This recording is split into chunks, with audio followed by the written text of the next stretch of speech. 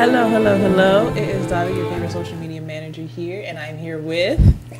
It's your boy, Faith of Sound. I'm only here for moral support, Doc. But let's get into this video. It's been popping for a minute, but let's get to it. So today we have a serious topic.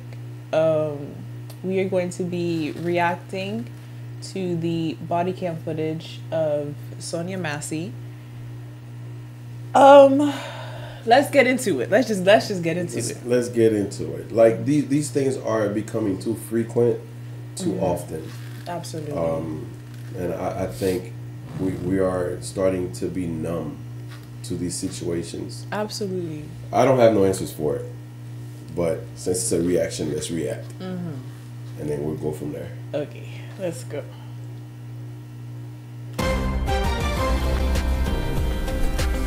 Breaking right now at 4, body camera video just released of the moment a sheriff's deputy shot and killed a woman in central Illinois. The video is disturbing and the reactions are emotional from the family all the way to the White House. Lauren Victory has been going through the video. Lauren, the situation escalated very quickly.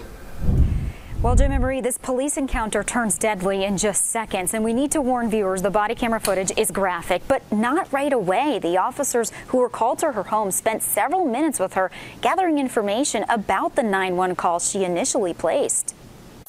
Deputies arrived to Sonya Massey's house on July 6th after she reported a possible intruder. Body camera video shows them searching her property and taking special interest in a car with broken windows.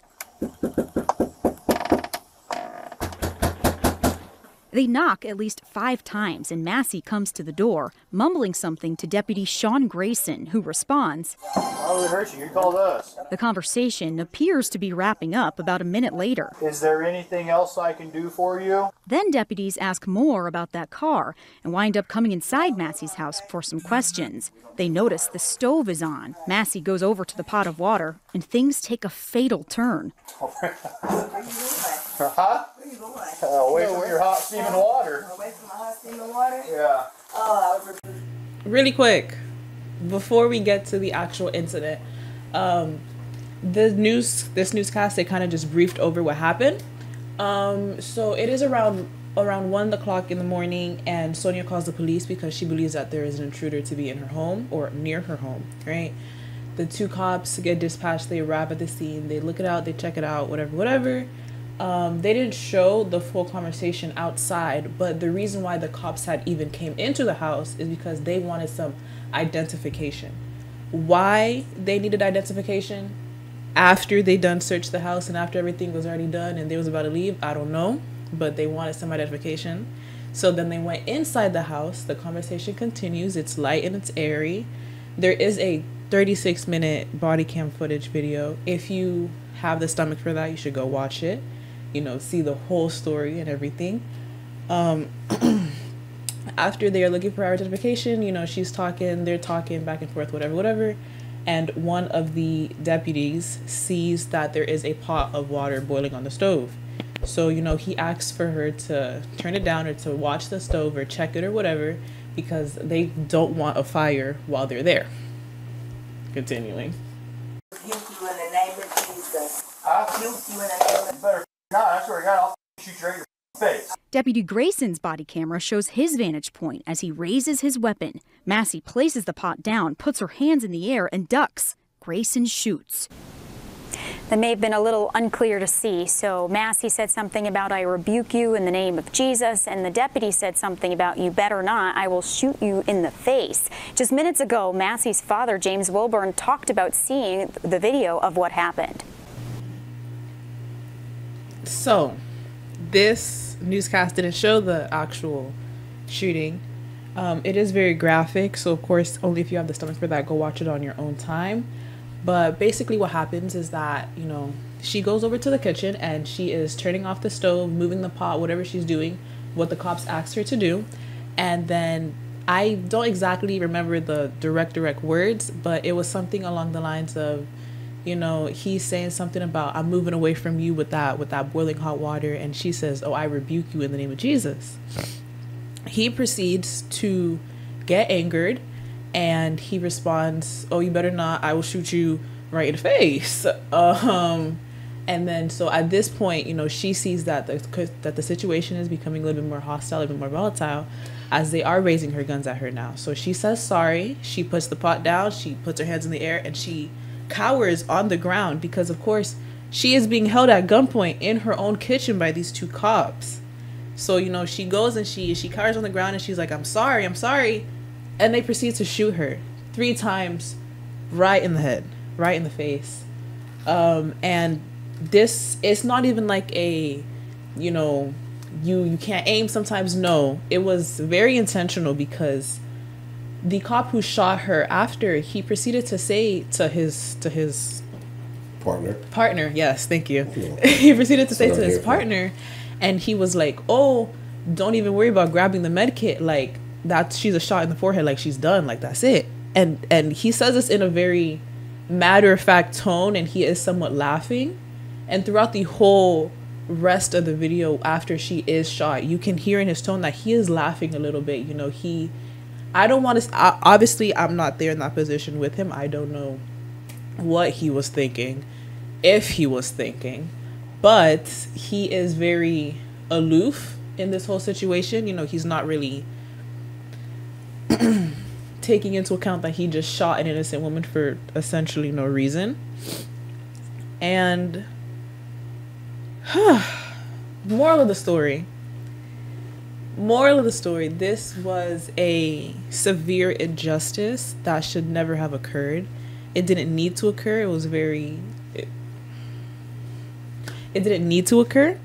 I am glad, I'm not gonna oversight, because a lot of people are, I'm glad that, you know, this cop has gotten charged with murder. Is this charge going to stick? Is he going to get prison time? Hopefully. But, you know, as the trial unfolds, we can't wait to see that what will happen. And I hope that Sonya does get the justice that she deserves, and I hope her family gets even a fraction of the comfort that they're looking for right now in these times. I wanted to react to some comments. Some of the comments. Yes. But before we do that, can we go back to the video? Right? In the beginning of the video, right, I see you said, you know, why they knock on her door, right? Uh-huh. So it's not uncommon when somebody calls, you know, 911 for police officers to identify the complainant. Mm-hmm. In this case, she was the complainant. Yes. So that's not an uncommon thing, you know, for police officers to do.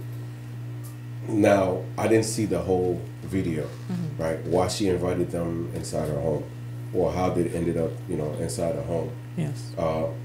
But within that time, I'm wondering, like, what happened between the time that they identify her as a complainant to the time that, you know, she got shot. What was that conversation like? It was very, from the beginning of the video, when they showed that the cops were knocking, they were a little bit agitated. They were knocking pretty aggressively at the door. When she finally didn't answer the door after a couple times, you know, they were like, you know, they were just a little bit hostile with her. Not using any obscenity or nothing, but they're just a little bit on edge already. And then, you know, so the conversation, it was like, we checked the property out, we didn't see nothing. They asked questions about the car that they had saw, you know, and everything was good. And then after that, they had asked at some point for her, like, identification, you know, for ID, whatever, to identify the complainant. They go inside, and again, it's just lighthearted conversation about her being like, I'm looking for my ID, yada yada yada, while they're sitting, and she's sitting on the couch. And then after that, the deputy Grayson, I believe, he's the one who had mentioned the boiling water, and he asked her to move it off the stove, and that was pretty much it. Yeah, like, because what we're doing is something called Monday morning quarterback, mm-hmm. right? Because I wasn't there, I can't place myself in, you know, his shoes, mm-hmm. and of course. Can't place myself in her shoes as well. Mm-hmm. You know, it's kind of, it's sad that this happened. You know, like, I feel for her family, and I pray that, you know, they do get the justice that they deserve. The partner did the right thing just by standing back, mm-hmm. right? I know a lot of people will say, like, he could have reacted different, but we were not there to, of course, to see what occurred, or he was not there to see what his partner saw and the reason why he shot her. Like it's bad because you cannot really pick, one side to say, you know, but this was an unarmed person, right? An unarmed black woman. Yes. That got shot inside of her house. So, yeah. Another thing that I noticed the video didn't explicitly mention is that the cop who had done the shooting, his body cam was off. It wasn't off the entire time. When they were searching around the property, it was on. Both body cams were on. But then later at some point, while talking to Sonya and getting inside the house, Deputy Grayson's, his body camera had turned off. Oh, so he turned it off. He turned it off. I didn't say he turned it off, but it got turned off. Oh, okay. It got turned off because I wasn't there. I don't know what happened. Right. But it got turned off. And so the partner's body cam is the only reason why we have footage of this event. All right. As you can see, the other body cam footage, it isn't from the shooter's perspective. It's from the partners, right? So of course, let's say there was something going on that the shooter had seen that he feared for his life in that moment because of the angle that we were at with the body cam. We can't see it. Don't see it. Now, from what we do see her putting the pot down, raising her hand. She has two I don't know what they're called, but oven mitts type of thing, something to hold the pot with. She has two of those in her hands. She says, "I'm sorry," and she goes down to the floor. And then we hear the shots, and then we hear "don't move," or we hear "put the pot down." How's she gonna put the pot down if she,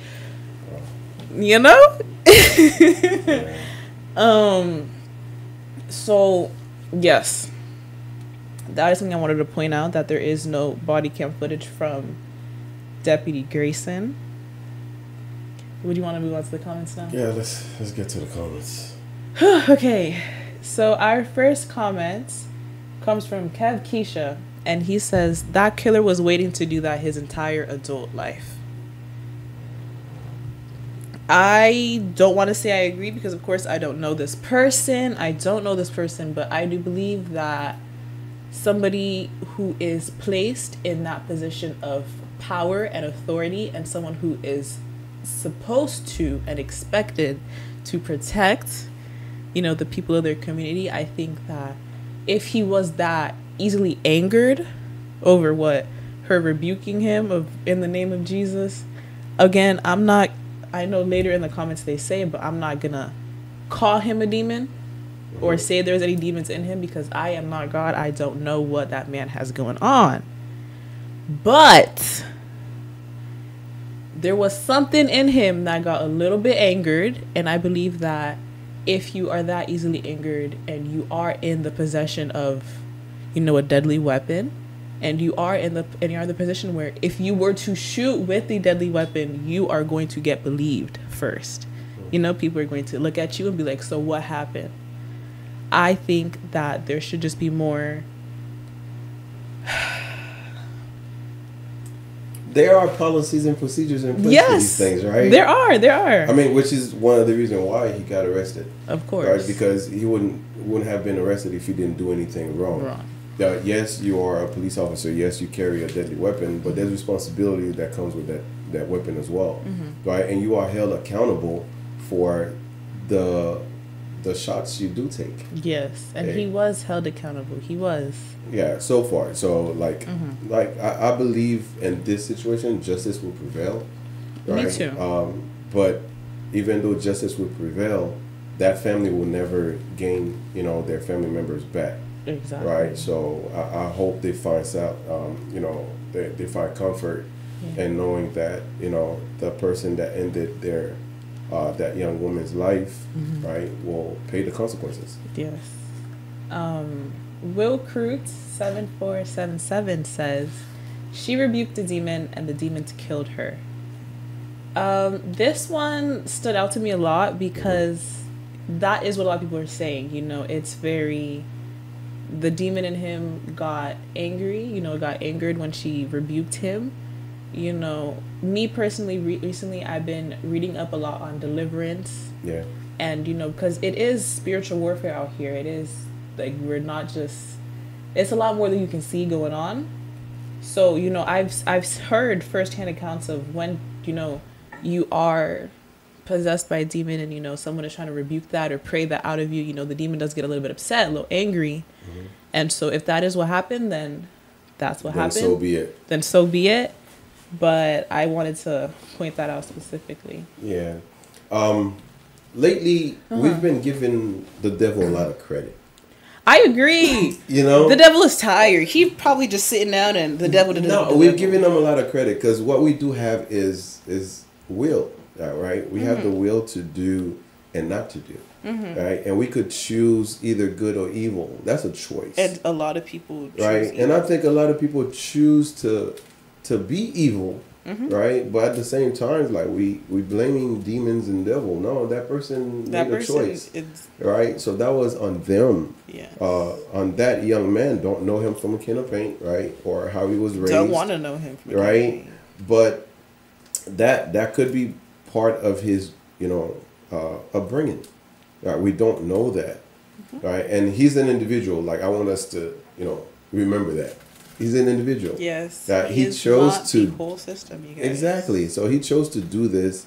This is a decision that he made. His partner could have, because this is the thing, right? If I enter with a partner, and I see something, and my partner see the same danger, like most likely we'll react to that danger. Of course. Right. Because that's what you're trained to do. Correct. If I'm shooting, like my partner better be shooting with me. What? You know, you're not but gonna let me die. If you hold back, there had to be some discrepancy. Yes. Right? We don't know what that is. Like I said, this is just Monday morning quarterback. Yeah. But as far as blaming demons for the situation, blaming demons for the action that, you know, this young man took, that was on him. Right? So I'm not going to give the devil credit, you know, for the action that he took. That was on him. Yeah. Me personally, I want to hear the partner's testimony at trial, you know, about the partner's account of what he saw, because the partner did not shoot. Correct. The partner did not shoot. He sat there and I'm sure he was a little confused. He was like, what's going on? So I want to hear the partner's testimony, and I want to hear what the partner believes and, you know, his whole viewpoint and everything. And I agree with you. People give the devil too much credit. I don't like to call people bad people or anything like that, because I don't know you. But they are bad people. I don't know you, but... They are bad people. But he is a bad person. They are bad people, man. I'm not saying it's the devil or whatever, but I personally believe that... It's by choice. We hate this by was choice. Absolutely a choice. Yeah. Hate is a choice. Love is a choice. Absolutely. We make choices. Absolutely. Right? And we need to stop blaming the devil for the things that we did, because you can, as much as you are able to do the bad, you have the opportunity to do good. Yeah. So choose today what you want to do, bad or good, and then live by it. What? Not too much now, because we see what happened when you live by, you know, doing bad. Yeah. Cold Ice 99 says the problem is that other cops don't hold them accountable. The only reason he got charged is because there was a video. I want to say kudos to you a little bit, because I do agree. I don't think I feel like this would have gone somewhere. I believe that he would have been reprimanded. I don't know to what extent, but I believe that he would have been reprimanded. Mind you, today, right now, it is Wednesday, July 24th. This incident took place July 6th. When did he get arrested? I can't tell you that. So that's a question that we need to answer. Let's Google it right now. This incident took place July 6th. The only reason why now it is becoming a thing is because the body cam footage They released came the out. body cam footage, but it's been on the news. For like 2-3 days. It's been on the news. So now it resurfaced because of the body cam footage. Yes. Yeah. So let's find out when he was arrested. Cop get arrested. And when he was charged. Okay. Oh, why is this bringing up Derek Chauvin? Let's not bring that. Sorry, y'all. Sorry. Google is not cooperating right now. Yeah, Google, do your thing.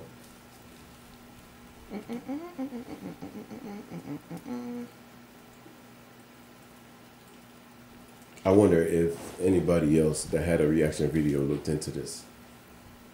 I don't think so. What we know about the deputy charged.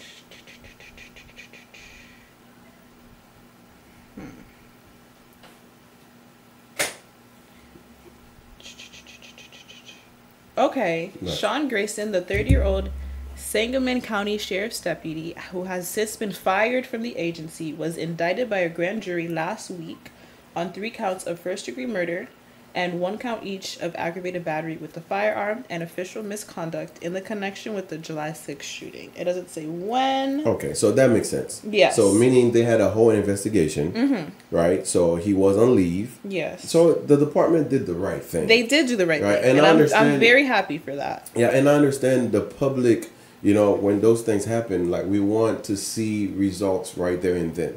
But right? things take time. Yeah, it Of takes time. course. So the department did their part. Yes. Right, they did an investigation because they had to make sure.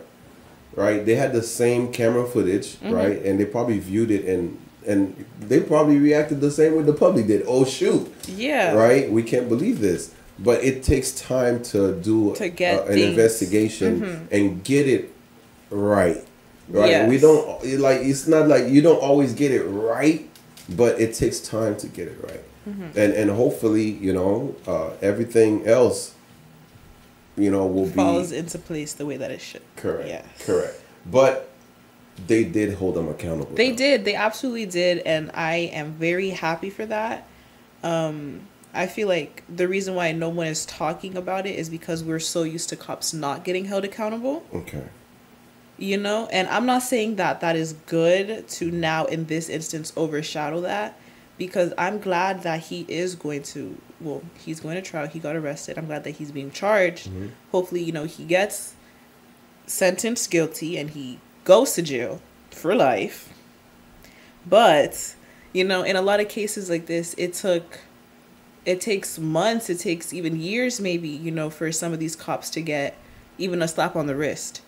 So, you know, the public's outrage it's not understandable. You know, we get it, you know? Yeah, no, I understand it. The only thing I would say is we generalize these situations, right? And we make them about everybody. Police officer, Yes. right? And they're not. And it's not. It's an individual that decided to do something. They're carrying a badge, right? They're behind a badge, but there's an individual behind that badge. Yes. Right? And they get to make choices. And in this case, he used the wrong judgment, right? And he is being held accountable. But there are some good police officers out there. There absolutely right? are. And I could call... No, I'm not even going to go there. Yeah, let's move on to the next comment. Yes. Banned forever, 876. Cops don't become psychopaths. Psychopaths become cops. I understand the comment. I just said it. Like that person was who they were before they become A cop. a cop. Yeah. Right? So we cannot generalize and say, you know, all cops are him. No, not all cops are him. Of course. Right? The majority of cops are not him. Right? But he is an individual that was something, and he got behind the badge and still, you know, remained the person that he was. Yeah. So I can understand This comment.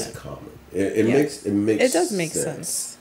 You know, it makes sense. So now you're targeting the person, right, and not everybody that's The institution, yeah. exactly. I do understand the comment as well, you know, and it's not right to generalize, you know, because of course not all police officers are bad, not all law enforcement is bad.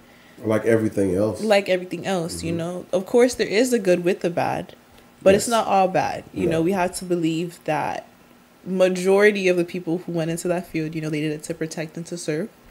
But when you, just as in anything else, when you assume a position, you are now a reflection of your title and of Correct. your establishment. Correct. And Correct. that is the issue, That is. because, you know, some people, especially this particular establishment, we don't need the bad people in here, you know, like But except it's out there, it's in the world. Yeah. You know, you go get a desk job, you're gonna have somebody bad at a desk job, and that's fine if you bad at a desk job. You're not like, out here in the lawyers. streets. Like if you talk, like every institution has them. Has right? their the bad thing is like, you know, the institution of police officers, they carry a deadly weapon. Yes, and they are authorized to use it when necessary and reasonable. Clearly, when they want to. No, when necessary and reasonable. But yes. Yeah. Yes. If that was true, then he would not have been held accountable. You're right. You're right. Okay. Mr. Eric Cox 7760. Yeah, that guy. 60. Yes, he says 6 jobs in policing in 4 years. They knew who they were hiring and they didn't care. I think this is a very important comment because this is true. Deputy Grayson, he was moved around from 6 different precincts within the span of 4 years, all because of some type of complaint of aggravated assault or just abuse of power. Clearly, you know, the signs were there. The signs were there. They were warned.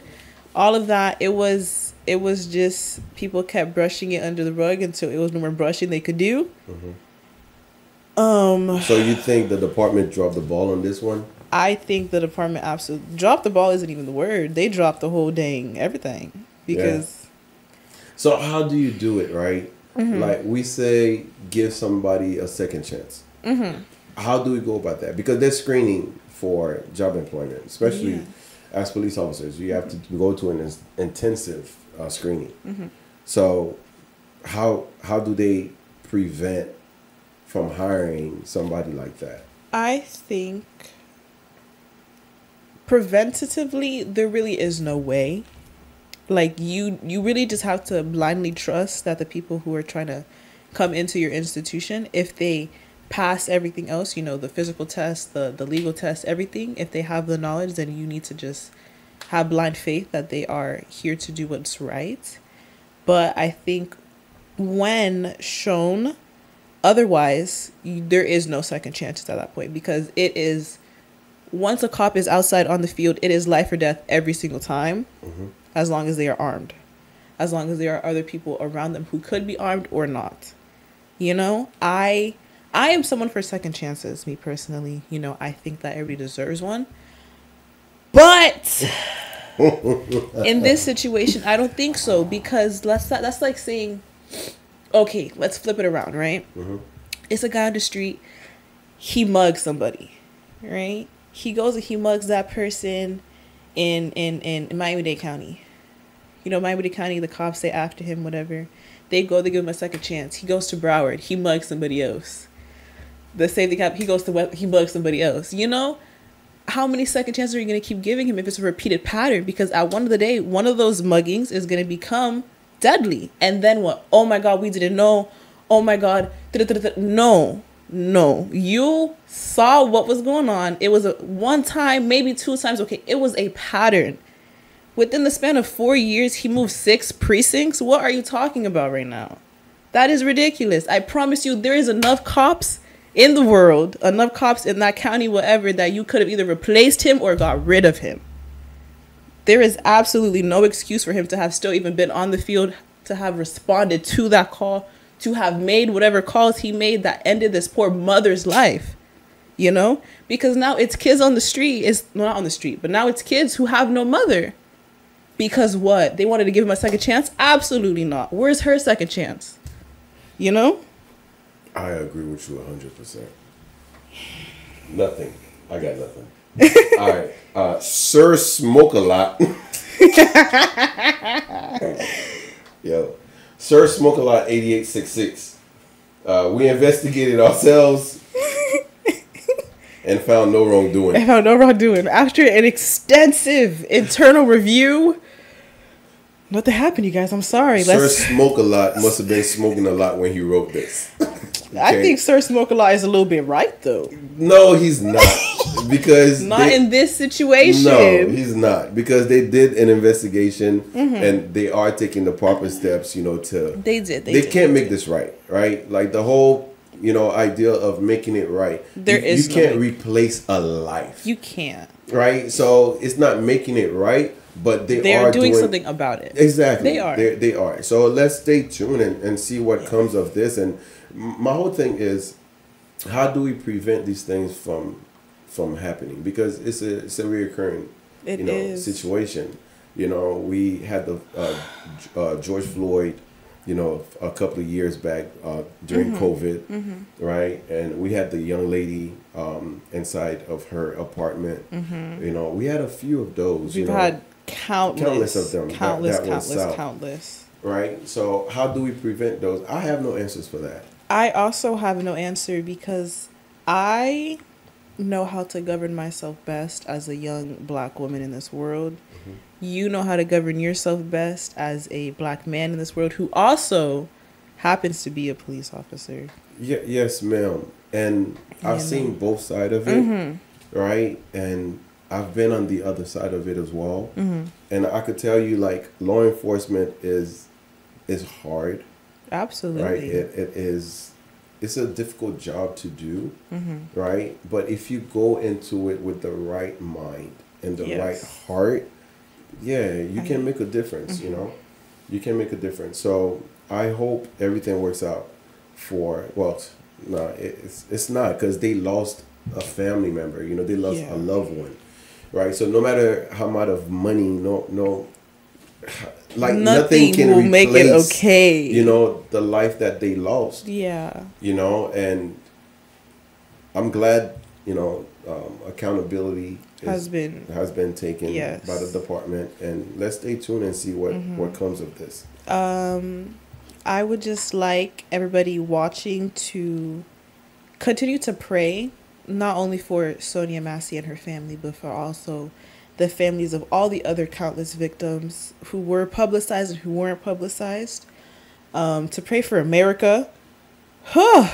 Lord, we need it. To pray for America, please. Please, please, please. Our government, our everything. Be careful. Be careful out in these streets, people. Don't be bad. Do what you are supposed to do. Please govern yourself correctly. There are too many accidents. There are too many. Too many's. Let's try to reduce that. Let's make a world that we want our children to be proud to live in. Let's leave them with something good. Let's try to undo the damage that is done and stop more from happening. And yeah. What I say to this is, I could control my environment, my immediate environment. I remember watching, I do my movie references. You good, go ahead. Armageddon. I don't know if you know that movie. I've heard of it. Okay, so the world about to end, and they have to send a group, to go save the whole planet. Oh, no. I'm not sure which individual in the movie they asked this question to. They're like, hey, who you doing this for? You're going, to save, the whole world. And his response was, I'm going to save 3. And that was his family, my wife and my 2 kids. Oh. That is the perfect response, because I cannot be responsible for the whole world. That's God's job. Right. I'm only one person. I don't know. I'm only one person. It is about 7 billion of y'all. Correct. And the decisions that I do make affects those 3 individuals. So what I can control or try to control is my immediate environment. Yes. And that involves my immediate family. Of course. Right. And everything else, I just got to pray and have faith and hope that I will be covered by God's, perfect, will under his wings. And to do that, we have the decisions that we make, the places that we find ourselves, the situations that we put ourselves in. Yeah. We got to do better. We do need to do better. We got to do better. Like the Bible says, when I was a child, I thought as a child, I reasoned as a child. But as I become older, I put away childish things. And, I know that this has nothing to do with the reaction video. No, now we're just putting light into, life. We just talking. But put away childish things and become the individual that God called you to be. Right? Be set apart. Be set apart. And you won't end up like that young man, with all that. Maybe he had anger issues. I don't know. don't know him. You know, you won't end up like that, right? And our prayers goes out to the family members. Yes. You know, we pray and hope that they find comfort, and knowing that justice is being served. Yes. You know, and how do we move on from this? I really have no answers.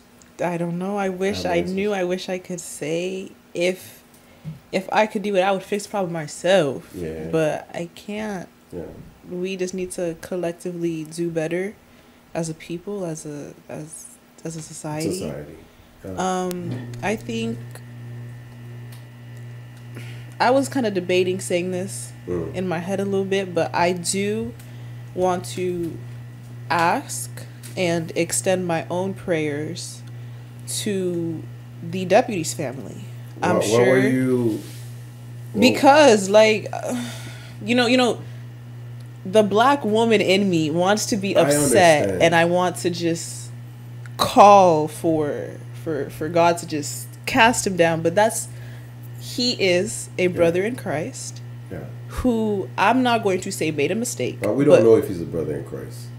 Well, he is a human being on this planet, therefore he is my brother in Christ. Am I gonna claim him? Absolutely not. You're going somewhere with this. Am I gonna claim him? Absolutely not. But I do believe that everything happens for a reason. This is absolutely traumatic and it could have been avoided, but I hope that I don't know God's plan.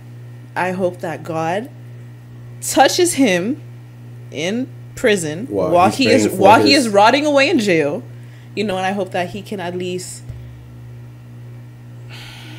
find some solace in himself for his actions. And I pray that his family, I'm sure that they're going through a hard time, rightfully so, because what? But I hope that, you know, they do come out on the other side of this. I know that in a lot of these cases, you know, families get sent death threats, get berated. That's not ever needed because his family did it. He made an individual decision. Yes.